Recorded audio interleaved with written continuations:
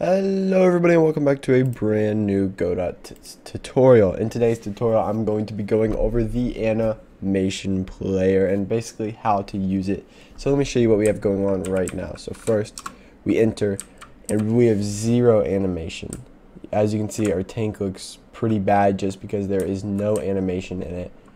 But we are going to change that and make it look like it is kind of shaking, as is a tank would if it was running. Maybe not a tank, but you get the point. It's going to kind of shake, so we can have a little shaking as an animation. So what we are going to want to do is we are going to want to go and we want to add to my tank. So because I am using a tank, but you can be using whatever you want.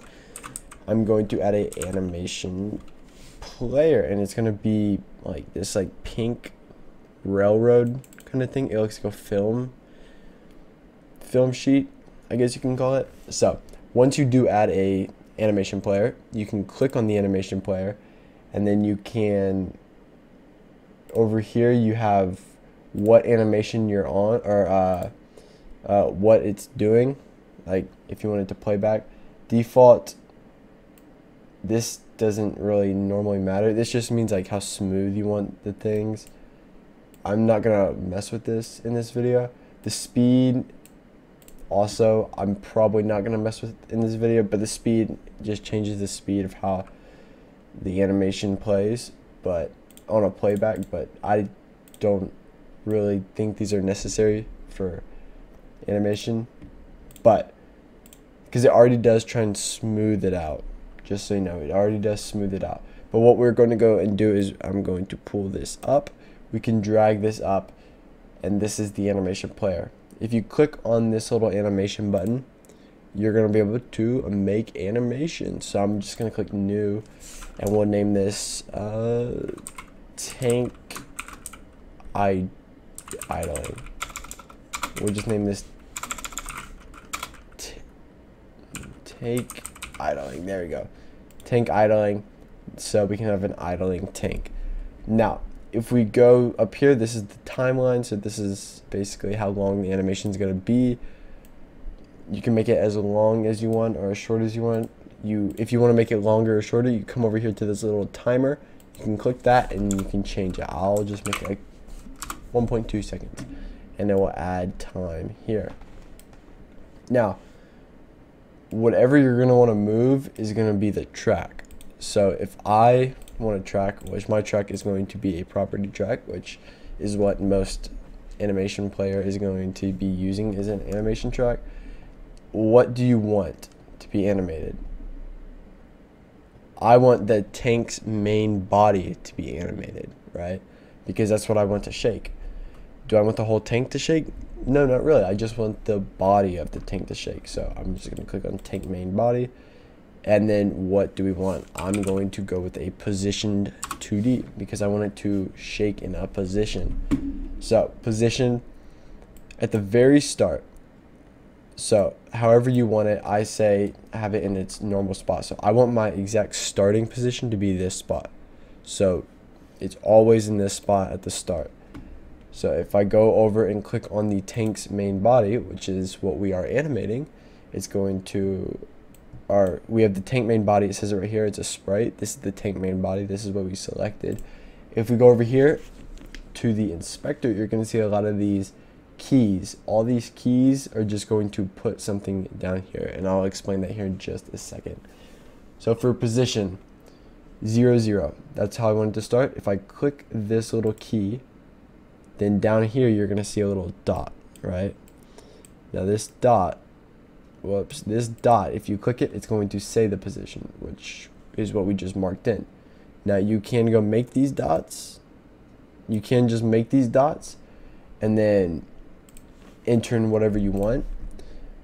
But if I go back to the main tank and I move it however I want, like let's say we can go with X positive 1 and then we can do Y positive 10. If we do that, so it just moves back a tiny bit, and then let's skip ahead exactly 0.2. Whoops, now I gotta reset it. But if I skip exactly ahead 0.2 and I put a 1X and I put a 10Y and I click the little keyframe, boom. So like, now if we go down here, this one says 0, 0, and if I click on the second keyframe, it's gonna say a different thing. And as you can see that? If you watch right here, it's smooth. It doesn't just jump automatically, which that's pretty much the best part about the animation player. So it's pretty easy to make smooth animations, or I guess you can say smoother animations, without having 1,000 frames.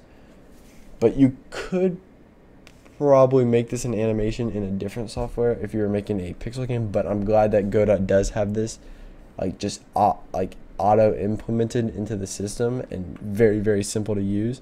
So third frame or third position, I want it to be at 0.4 because I'm going to skip ahead 0.2 every single time, and at 0.4 we can set it back to normal. So you could do that and see how that looks.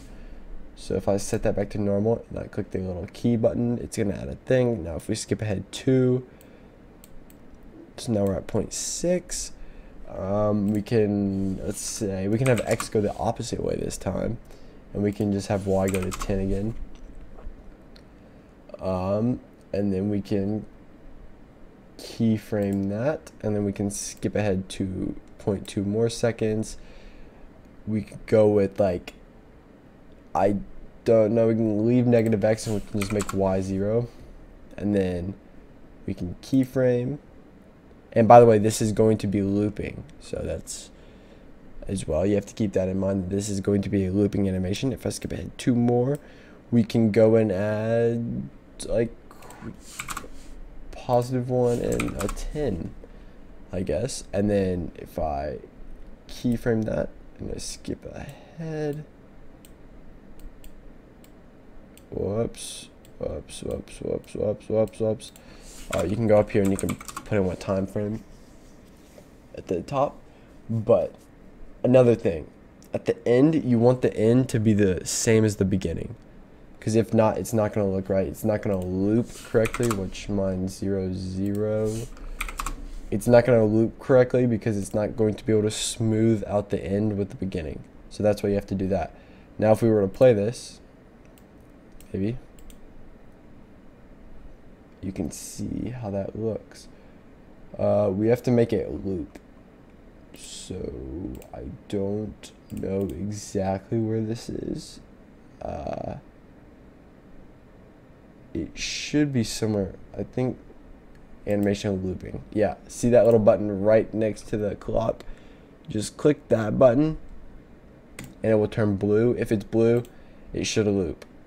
Now if you look at that, you know, that looks alright. That looks alright. It doesn't look the best, but it does look alright, and it got the point across. Again, I'm not going to have this in the final animation, but what you could do is you could click that to turn it off. But if I add a track, a property track, and I add it to that, and we could do something like rotation, you know, and then, how do I pause? I'm just going to turn the looping off. Rotation degrees, and we head this back to like, you know, 0.6. And then if I was to go to rotation, which if I was to click on this sprite, transform, turn the rotation a little bit, like, whoops, I clicked that's a collision shape. If I was to go up to the tank main body and then change the collision shape, I mean the rotation, we'll just do something like this, and then we keyframe that.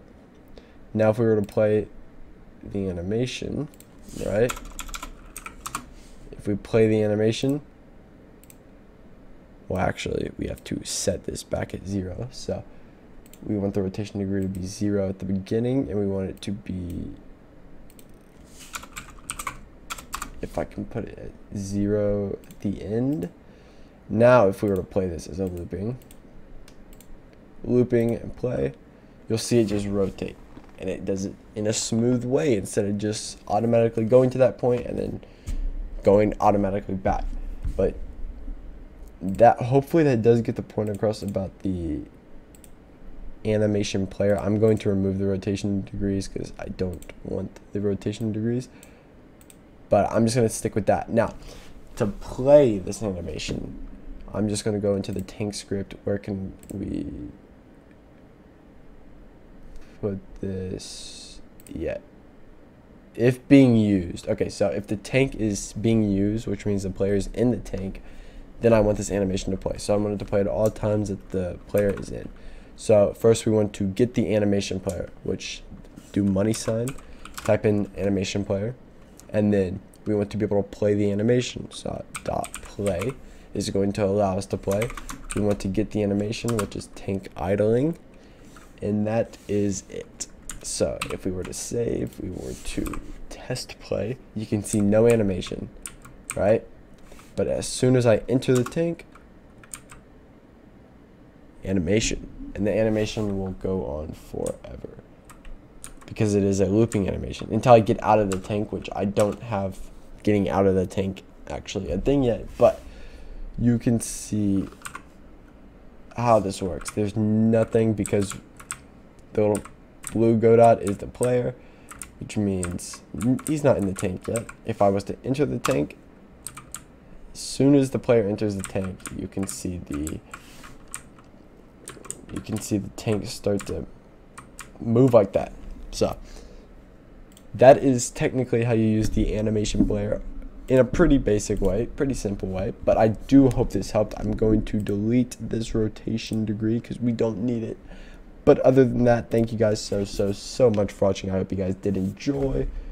Let me leave that on looping, and whoops, if you did enjoy, thank you so much, and I cannot wait to see you in the next one. Remember to stay safe, stay awesome. Any tutorial ideas or anything, just drop them down below, and I will get working on some tutorials. Thank you guys so much, and I'll see you guys next time. Stay safe, stay awesome, and see you soon. Bye.